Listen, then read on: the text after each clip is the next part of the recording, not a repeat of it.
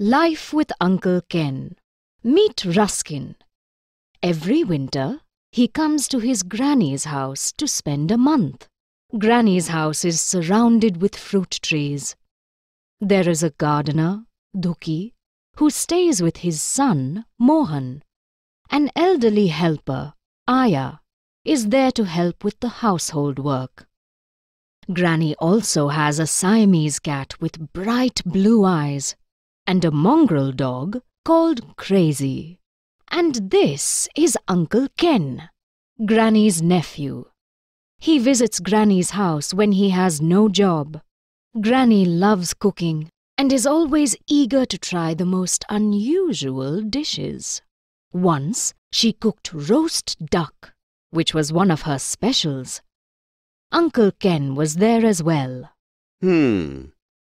Duck again, Aunt Ellen? What do you mean, duck again? It was made last month when you were here.